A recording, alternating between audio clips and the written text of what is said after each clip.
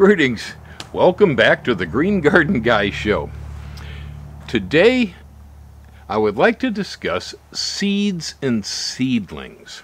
It's that time of year. Everybody seems to be doing a lot of planting just about everywhere. If you haven't been flooded out or blown out of town by a tornado or something, most of us are heading out towards the garden at this time of the year. Somewhere between April and June is typical in the mainland. Here we're always active at it, so I think timing is good to talk about seeds and seedlings. I get questions about this all the time, and I'm also helping people with issues that tend to be created too with their seeds and seedlings. So I'd like to start with just a few basic rules, okay? And rule number one, a seed, when you're putting it into the ground or into a flower pot, a seed does not require fertilizer. This is important in many cases. Now, the reason I say that is because the seed has contained inside of it, in the embryo, in the cotyledons, it has food. It's been stored by the parent plant for that little embryo seedling. And so until the seedling sprouts, puts a root down into the soil, and then opens up the true leaves. The first ones that open are usually referred to as cotyledons, and then the second set that comes are the true leaves. When the true leaves come, the plant is now seeking some sort of food. All right. But until that point, food in the soil around the seed is usually counterproductive, undesirable, and sometimes downright dangerous. And so I'd like to dispel the idea that we fertilize our seeds. I never fertilize seeds. Okay. I also never fertilize cuttings until they've started to push roots, because they're just not going to take the stuff up. All right, so there's rule number one. Seeds don't need fertilizer. Rule number two. Rule number two is plants, seeds, and seedlings know exactly what they're doing. They're perfect machines, perfect biological organisms that can reproduce themselves almost exactly time after time after time, over and over again. They are well beyond human technology and understanding as far as how this really goes, because we can't make a seed. Not really, not in the way that plants do it. So maybe one of these days that may occur, but for the meantime, the seed is down there a miracle as far as we're concerned. It's perfect, and it doesn't really require much intervention from human beings. This is important. Humans are doers. They're always, oh, I'm going to do this, and I'm going to do that, and we're going to go to Mars, and we're going to build a Ford car.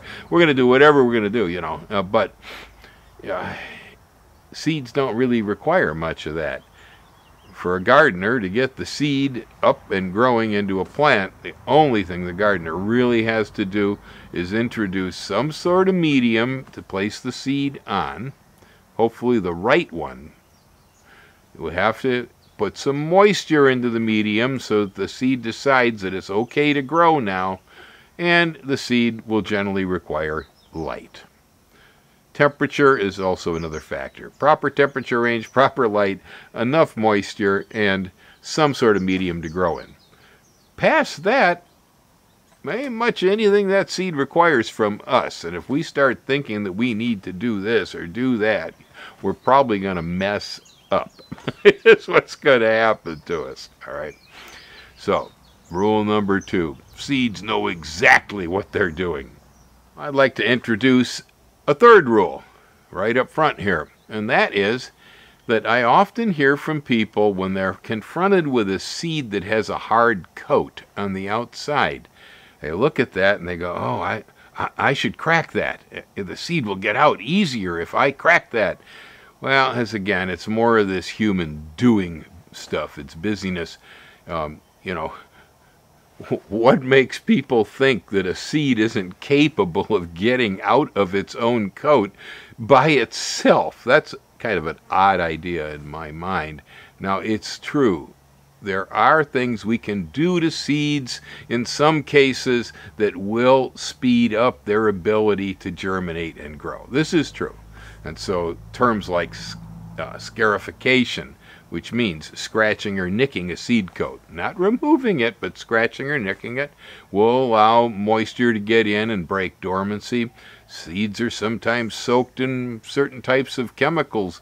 Gibberellic acid is one that comes from a fungi that on really difficult to germinate seeds. Sometimes people will use that, and it can speed up the germination time.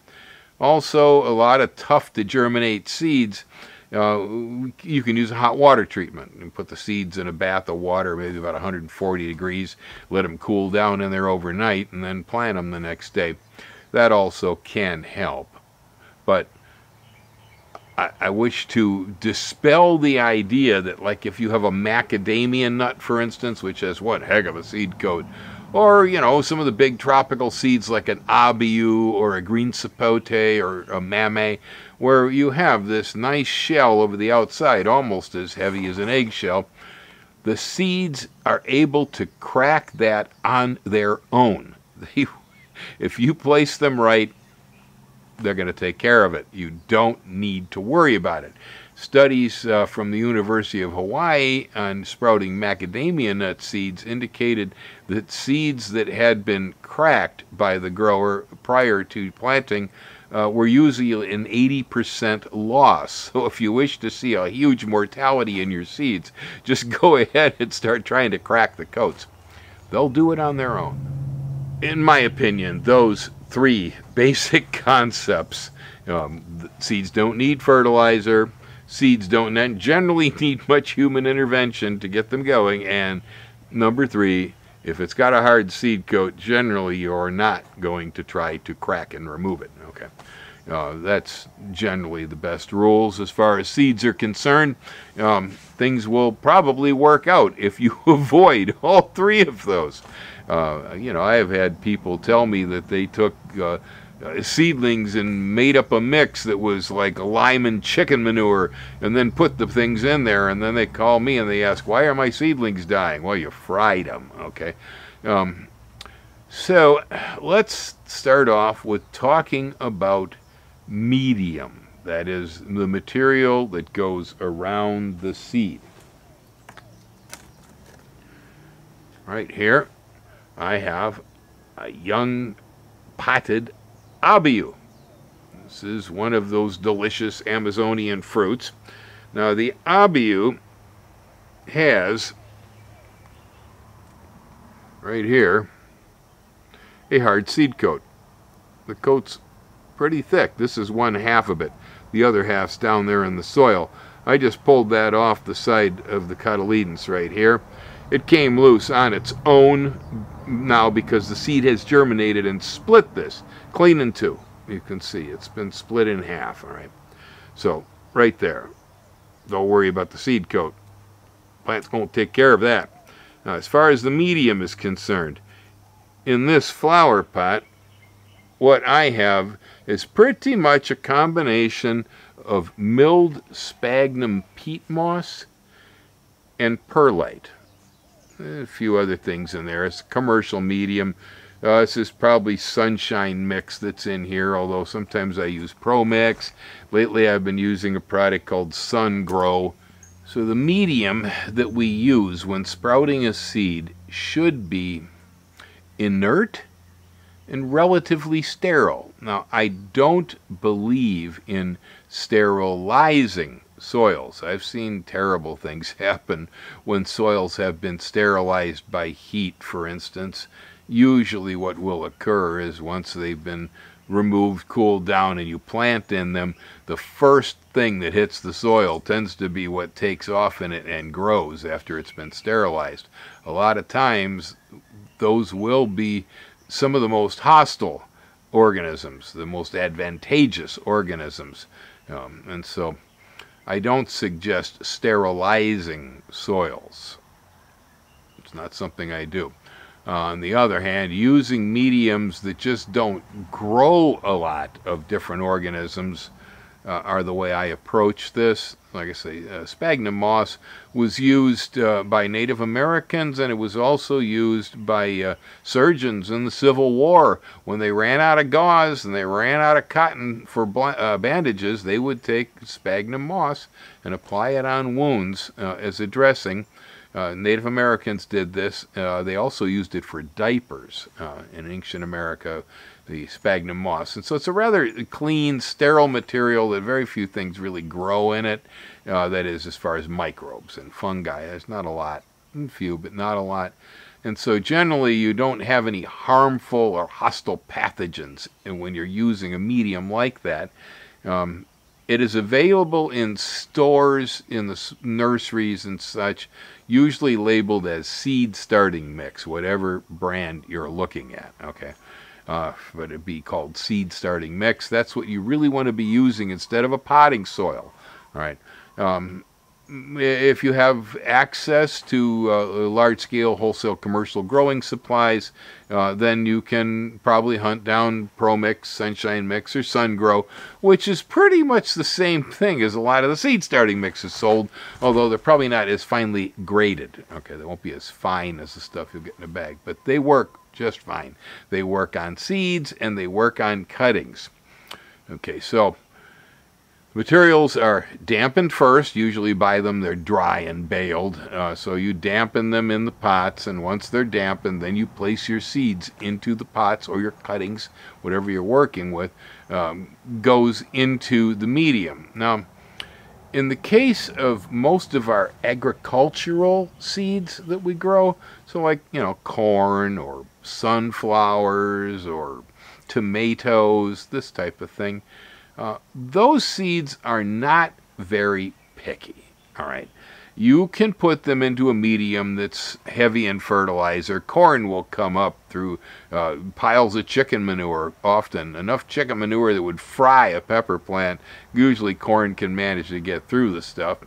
And so it's not as important with our standard garden seeds that the mediums be completely inert as it is with some of the more exotic seed, cacti seeds, tropical plant seeds, maybe some of our fruit seeds and things like this are far better off in inert mediums. You can take a good quality potting soil, and I mean a good quality one, and there's a lot of garbage out there. All right, and some of the major brand names are about as much junk as some of the lowest price bargain basement stuff too.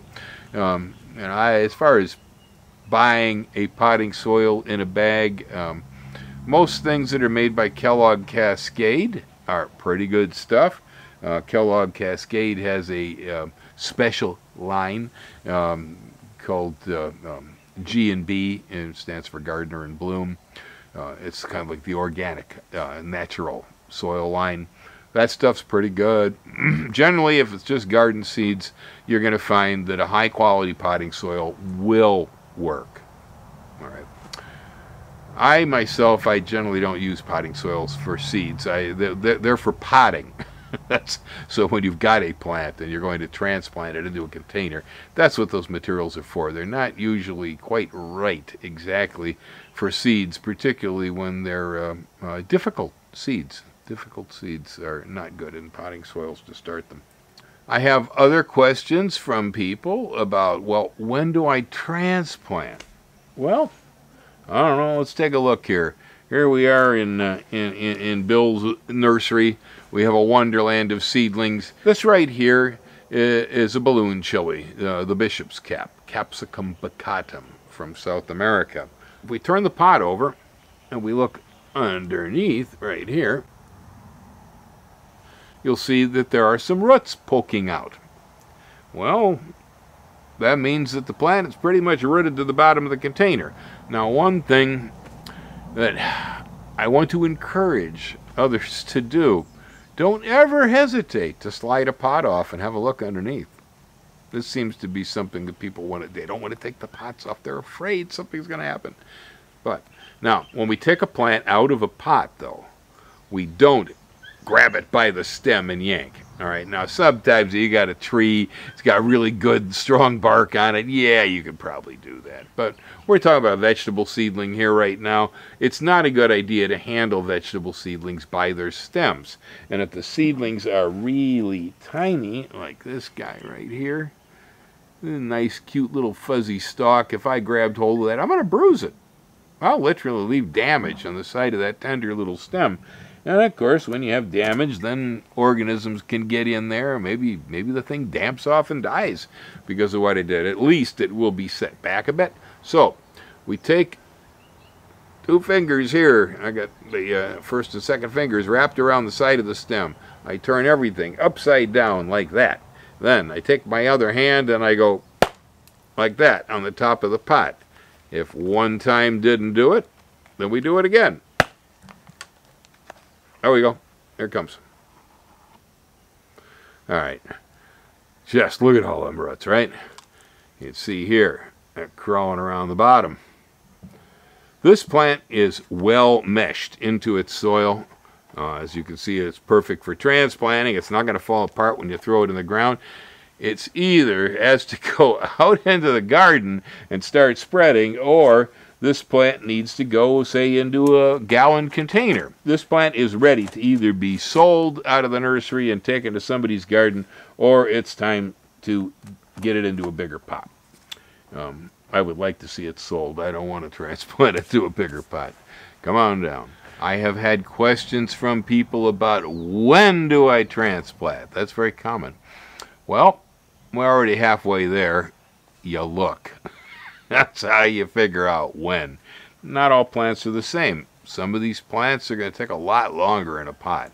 All right. Some of them are more tolerant to root binding. Cacti, succulents, for instance. Bound soil is good with them. They like it. They don't like overly large pots. Big pots make them drown. Okay. So you want your cacti and succulents relatively pot bound. On the other hand, here we have ourselves a beautiful tree tomato. Cypomandra batacea, it's called tamarillo sometimes. Anyway, this guy right here, I don't even need to ask too many questions about, is this ready for transplanting? This right here is roots dangling out of the bottom of the pot.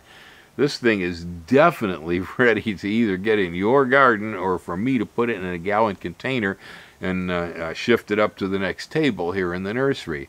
And so just looking at the bottom of a pot a lot of times is going to tell you a whole lot. Now, don't be afraid to have to trim that off. When this comes out of the pot, most of that's going to rip off, and it's not a problem. You can take a pair of scissors to it.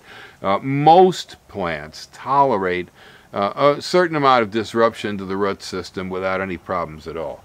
There are a few that are more picky about it. Passion vines don't like their roots being disturbed. Bougainvilleas, for instance, don't like their roots being disturbed.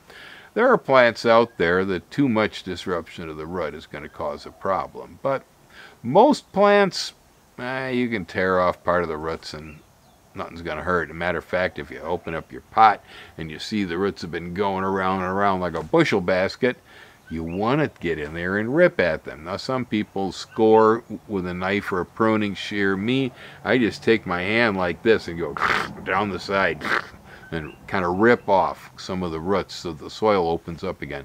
That prunes them off clean on the ends so they're not going around, and so when they're put in the ground, they start to go out like this. That's all. Let's talk about pot size. Generally, I like to work with 3.5 or 4 inch pots. These are typical. Sometimes I use 6-packs. Depends on what it is. With vegetables, I will use a 6-pack configuration because it saves space. But for the most part, this is what I use, and this is also very much a standard in the industry too, that people are using somewhere between 3.5 and 4 inch pots for so many of the bedding plant transplants.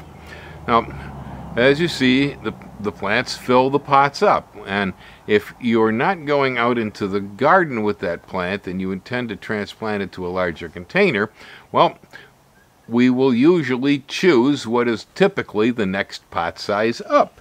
And In the industry, the 1-gallon nursery pot doesn't really hold a gallon, so don't even challenge it, all right? But that's what we tend to call this thing. And so the conventional black plastic nursery pot is typically the next place that a plant will go. After it fills in this pot, if it's still in a container, usually the next thing that happens is we'll use a 2-gallon, like this. And then after that, there are 3-gallon pots. There are the standard 5-gallon pots, which are your typical fairly large nursery pots. They go 7 gallons, and they go to 10 gallons and 15 gallons, and on and on and on and on. Okay, so it's pretty much pre-prescribed for you already that where the plant goes. They figured this stuff out, and so if you just buy the next pot size, you're usually in the right place. The important issue is, and again, I hear people saying, well, why can't, if I have a tomato seed and I want to grow it in a 55-gallon drum, why can't I just plant that seed right inside the drum, Well, with a tomato seed, you probably get by. It'll probably work. But with other seeds that are a lot pickier, harder to grow, and so forth, you will probably find that you're holding way too much moisture in a container that's overly large. And so small plants, small pots, large plants, large pots, medium-sized plants, medium pots. If you try to expand too fast, take a tiny plant, put it in an overly large container, quite often it will rot and die. There just isn't enough root system in the soil to pull out all the moisture that can accumulate in there. So you keep your pots sized to your plants. Another thing that has come up over the years is questions about how deep the seeds or where the seeds go. How do you handle seeds? Now, most seeds do not come with an instruction manual on them. Sometimes the packages will have good information. Sometimes the websites where you got your seeds will have good information about growing. But in general, when you're looking at a seed and you want to plant it, when it's an agricultural type seed, usually just putting it into the soil, the depth of the largest seed dimension will work. So if I'm growing a corn seed in a 3.5-inch pot, for instance, the corn seed at the best is, 1/4 to 1/2 inch, right? All right. So that's how deep it goes under the soil in most cases. Now, if I got a problem with birds and I'm putting that stuff in way out in the field someplace right into the earth, I'm pushing it in deeper than that. Conditions are not as good out there in the field. Things may try to pull the seedling up, etc., etc. And so the corn seed is capable of being installed pretty deep in the ground and making it to the top. I highly recommend that most agricultural type seeds be planted at the depth that is the dimension of the largest measurement of that seed. That's a good rule of thumb. It works with most things. On the other hand, really, really fine seed, very small seeds like some cactus seed, for instance, dragon fruit even, which isn't that small, but it's pretty small. A lot of cacti seed, a lot of herb seed, if you're growing herbs from seed like thyme or oregano, for instance. All that stuff belongs on the surface of the soil. You do not want to bury tiny, fine seeds. Thyme seed is quite a bit like dust, and if you put it under the surface, it will probably never make it to the top. You dampen your medium, you take the seeds, you sprinkle them over the top of the medium, you press the medium down a little bit on the seeds, either by your hand or you can water it in with a mister, just to kind of compact the top a little bit. And that's it, you're done. You can use saran over the tops if you're in a rather dry environment.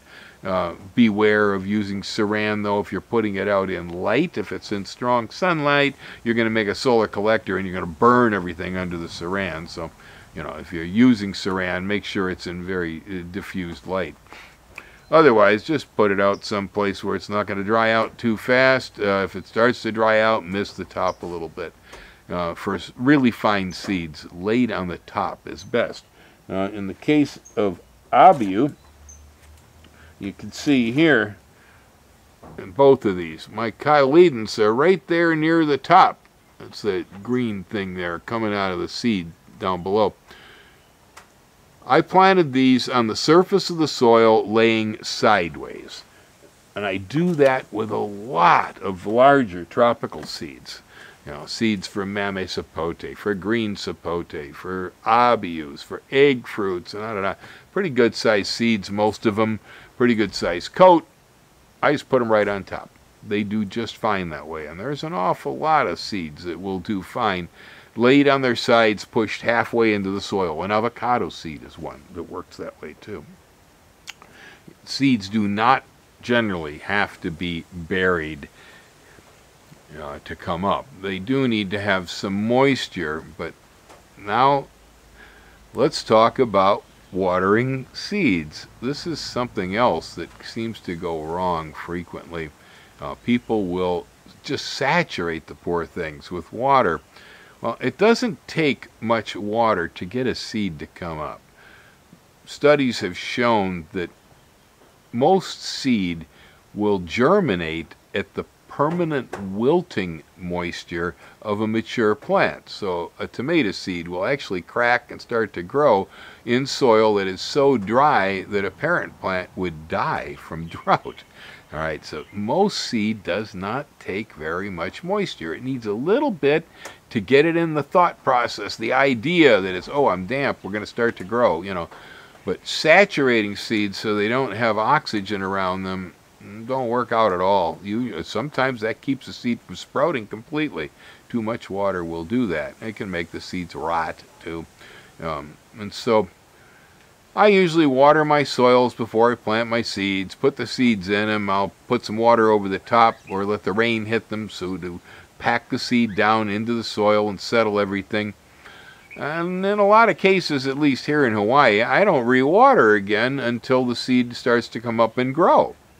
Now, in California, oftentimes the seeds would begin to dry out due to the weather before they were germinated. So I'll go by and periodically see that the soil is dampened. But soil doesn't need to be wet all the way to the top. That's the other issue. When judging your soil moisture, you want to judge a little bit below the surface.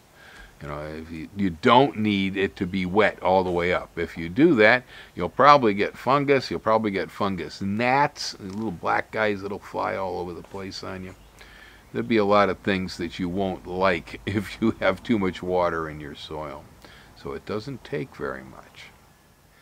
That may not be all I know about seeds, but this morning it's all I can remember. So let's try to recap here.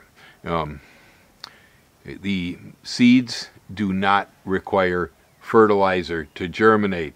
You only start fertilizing the pots once the plants begin to develop true leaves.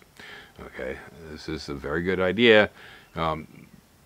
Seeds in general do not require much human intervention. If you find yourself feeling like you need to crack your seeds or mess around with the seeds or do things like that, generally speaking, that's counterproductive unless you have a special seed that is well known in the literature to benefit from certain types of treatments. But that isn't most seeds. Okay. Generally, messing around with the seeds doesn't make them any happier. You want to make sure that you're using mediums in the pots that are relatively sterile. And so generally speaking, manures in pots and things like this are a no-no, okay? So you want to use either very, very good quality potting soils, and a lot of your basic garden seeds are okay. Otherwise, a seed starting mix or a professional grower's mix is the way to go. Seeds don't need much moisture to germinate. Okay, this is really important. Don't soak those poor things to death. Just a little bit of moisture in the pot is all they need. All right. Seeds have requirements both in temperature in light, in moisture, and in time. Don't get impatient. There's a lot of seeds out there. For instance, if you want to grow a cone of coffee, well, you'd spend 6 months waiting to see that seed come up out of the ground. If you want to grow pawpaw seeds that are taken from the fruit and planted in September or October one year, they aren't even going to see them begin to break the ground until maybe May to July the next year. It's true with a lot of seeds that require cold treatment. Overpotting, another problem. Make sure that small plants, small seeds, small pots. Checking the bottoms of your plants so whether they need to be transplanted or not. Don't hesitate to take them out of the containers, all right? Have a look, see what's going on. You can learn a lot by pulling a plant out of a pot sometimes. They'll tell you everything. Make sure the containers have good drainage too. That's very important. Anyway, aloha, happy gardening. I hope you have a wonderful spring this year. Hang loose. Don't overwater the seeds.